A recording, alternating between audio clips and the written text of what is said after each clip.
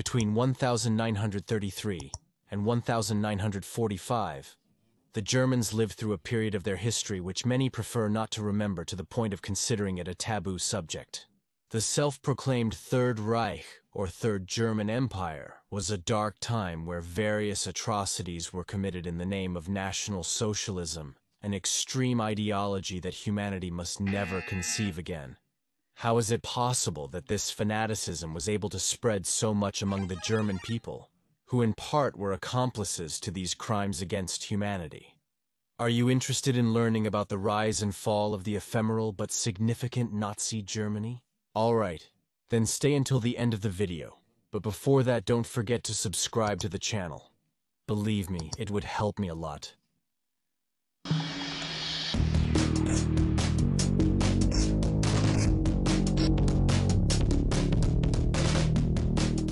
As always, let's go back to the background, and it's impossible to understand the rise of Nazism without delving into the Treaty of Versailles after World War I, where, as you may know, the Central Powers led by the then German Empire, or Second Reich, were decisively defeated by the Allies. This shameful agreement forced Germany to surrender all its colonial positions, lose much of its national territory, pay exorbitant economic indemnities to the victors, and accept all the moral responsibility for the war. In conclusion, a real humiliation for the once emerging superpower of Europe. The German Empire thus becomes the Weimar Republic, a semi-presidential state that faced great hyperinflation and political instability between left and right factions. The widespread economic crisis caused several famines in the country. The inability to pay the indemnities was met with the occupation of the Ruhr industrial region by French troops, which increased suspicion towards the victorious powers. In this context, the National Socialist German Workers' Party, the well-known Nazi Party, was created as a successor to the German Workers' Party, with a clear ultra-nationalist, anti-communist, and anti-Semitic ideology. Its objectives were to reject the Treaty of Versailles, consolidate pan-Germanism through Lebensraum based on territorial expansion, and form a national community based on the Aryan race. In other words, ethnic cleansings, especially against Jews, and achieving a totalitarian and anti-democratic government, were on this party's agenda. Some of the most prominent leaders were Karl Harrer, Anton Drexler, and above all, Adolf Hitler, a frustrated painter, an Austrian who later became a naturalized German, who no one imagined would become one of the most significant figures in history.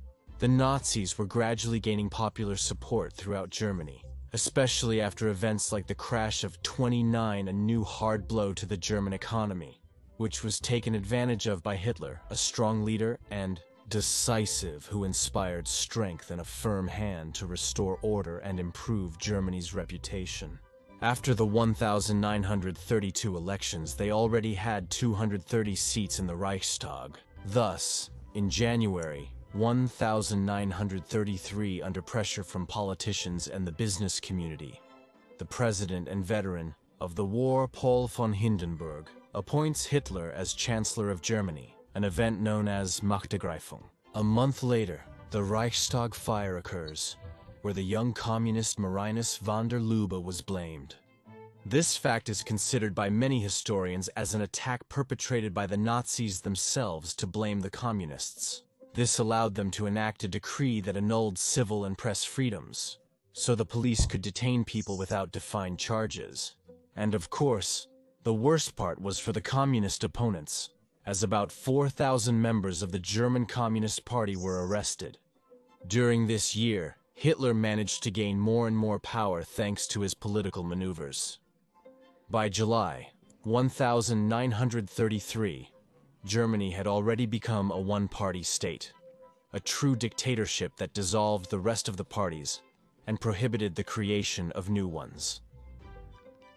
Likewise, Germany went from being a federal state to a de facto unitary one, meaning that the governments of states like Prussia or Bavaria were already controlled by the Nazis. But the event that definitively consolidated Nazism in power was the Night of the Long Knives. In July 1934, a series of political assassinations where about 200 opponents were eliminated, in such a way that the Nazis already had control of all the state institutions. This event occurs on the eve of the death of Paul von Hindenburg. The cabinet thus determines that the office of president would be abolished, and its powers merged with that of the chancellor, in this case Hitler, under the title of Führer. Thus, officially born the Nazi Germany, or Third Reich, which surprisingly brought relief to most Germans, as the era of conflicts and street fights of the Weimar Republic had ended in favor of a state totalitarian, but that gave them strength and hope. Already with control of all institutions, including educational ones, the process of Nazification of the Germans was quick. With rapid economic growth, an increase in the average wage, and the creation of works, public opinion turned favorable towards Hitler, despite his autocratic government. Added to this is the magnificent campaign in favor of the Nazi regime, led by Minister Joseph Goebbels, considered one of Hitler's closest collaborators. The Jews, for their part, being considered an impure race and the cause of Germany's misfortunes, were losing their rights.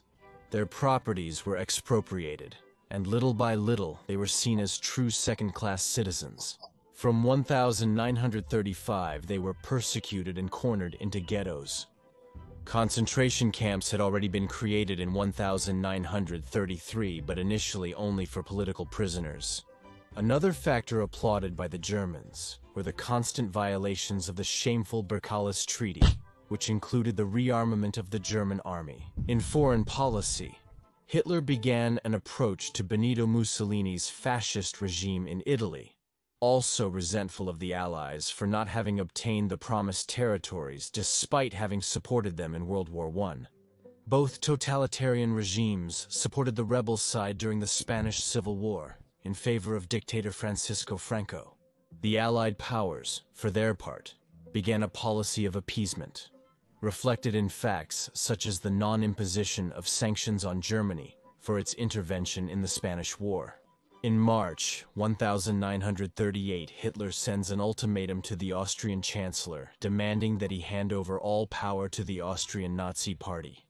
After all, in Vienna, the Nazi and pan-German ideology had also spread, so on March 12 the Anschluss took place, by which Austria was annexed to Nazi Germany. German troops entered the country the next day, being enthusiastically received by the population. The following month, Germany annexed the Sudetenland, a Czechoslovak region with a German majority, which was accepted by British Prime Minister Neville Chamberlain in the Munich Agreement. This would only be the prelude to total control over Czechoslovakia, when in March 1939 the Protectorate of Bohemia and Moravia was created in the remnant of the Czech part of the country, as well as the Slovak Republic, the first puppet state of Nazi Germany. The next target was Poland, a country that re-emerged after the Great War at the expense of the former German territories. After signing the Ribbentrop-Molotov Pact with the Soviet Union, despite the great rivalry with this communist state, the invasion of Poland took place on September 1, 1939. In response, its allies France and the United Kingdom break the policy of appeasement and declare war on Germany in favor of their respective defense agreements with Poland. Thus begins the Second World War. Although initially there were no mutual aggressions in a period known as the Phony War or Sitzkrieg. Hitler, for his part, would order during this period the Operation Weserübung, in which he launches an invasion on the neutral Denmark and Norway. The former falls in just one day, while the latter held out for a month. In this way, Germany ensures the shipment of ore and iron from Sweden for the manufacture of weapons, while turning both countries into territories under civil administration or Reichskommissariat. The war drug ends with the Battle of France, in which Germany takes the offensive and in just 45 days achieves a decisive victory against France, the Netherlands, Belgium, and Luxembourg, territories that they occupy in their entirety except for the southern part of France, where they establish a new puppet state known as Vichy France. It is important to highlight that for this, Germany already had the support of fascist Italy, who in their attempts to conquer Greece, North Africa, and Yugoslavia, ends up needing German help, which costs them to delay other plans. Although in the latter they managed to get new puppet states like Croatia and Nedic's Serbia. As for the United Kingdom, it would be the only ally that was not invaded by Germany, as it was repelled during the Battle of Britain. In short, the most important delayed plan was Operation Barbarossa, which consisted of breaking the Ribbentrop-Molotov Pact and attacking the Soviet Union. A confrontation that, due to the ideological rivalry between Nazism and communism, was going to happen eventually. For the important Eastern Front, delegated to the leader of the Schussstaffel, Henry Himmler, they had the support of several allied countries of the Axis that added millions of fighters. By August, 1942 Nazi Germany had reached its maximum expansion by conquering large parts of the USSR, where it founded new Reichskommissariat in territories of present-day Ukraine, Russia, Belarus, and the Baltic countries. However, the major turning point occurs with the Battle of Stalingrad, the bloodiest combat in human history where Germany is forced to retreat. This defeat is compounded by the entry into the War of New Powers in favor of the Allies such as the United States, who is fighting in the Pacific against Germany's other ally, the hero of Japan. In this context, Hitler declares a total war state in 1943, in which the closure of non-essential businesses for the war effort is established, and the recruitment of women into the workforce so that men can enlist in the army. Goebbels is appointed as plenipotentiary for total war, who now puts all his efforts into increasing the army's manpower, as well as the production of armaments. However, this was not enough for the Axis powers to start retreating from various fronts from 1943, such as in the East, North Africa, and in Italy, where a civil war begins. In the West, the point of no return begins with the Battle of Normandy, where with the support of the United States and Canada, the Allies managed to liberate France and start the offensive on the Western Front. From here, the retreat on all fronts led to a sharp reduction in the popularity of the Nazi regime, which included an assassination attempt on Hitler in July 1944. As the Soviets advanced, they denounced the horrors found in the concentration camps set up by Germany in all the conquered territories. Jews, gypsies, communists, opponents, and homosexuals were the targets of extermination of the Nazi ideology. Of course, German civilians were also not free from crimes perpetrated by their enemies. Notable are the massacres by the USSR in East Prussia, as well as the various bombings of German cities like Dresden, which was destroyed after a firestorm. On April 16, 1,945 Soviet troops arrived in the German capital, where the Battle of Berlin broke out. When enemy troops were 2 blocks away from the Reich Chancellery, Hitler and his lover Eva Braun committed suicide, according to the official historiography, it should be noted. This meant that power fell to Karl Dönitz as president and Joseph Goebbels as chancellor, who, unable to withstand the pressure, followed in his leader's footsteps and committed suicide with his wife after poisoning their 6 children. The tragic end of their leaders also represents the end of Nazi Germany, as well as the end of World War II in Europe. All territories occupied by Germany are liberated, and the national territory is once again diminished. Subsequently, Germany is divided into 4 zones distributed by the Allies. France, United Kingdom, United States, and the Soviet Union exerted 4 zones of influence over defeated Germany. At the same time, Berlin was divided. This led to the Germans being divided into 2 republics after 4 years of occupation, within the context of the Cold War. Democratic or Eastern Germany would be to the east of the Iron Curtain, and would become a socialist state under the influence of the Soviet Union. The Federal or Western Germany joins the capitalist bloc led by the United States to the west of the curtain.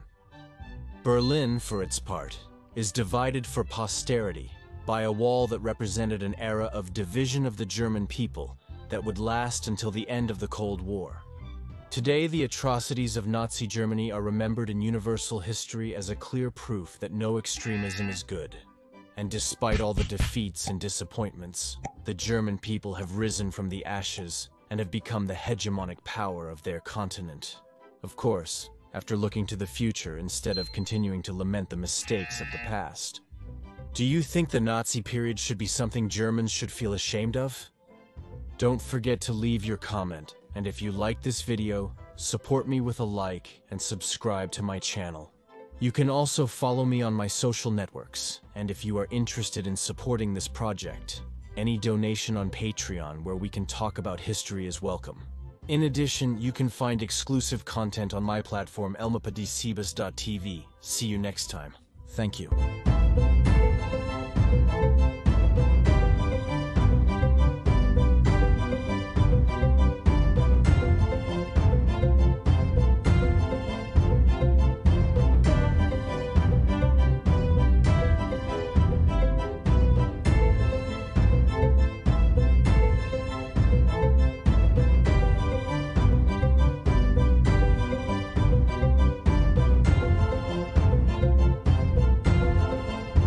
Thank you.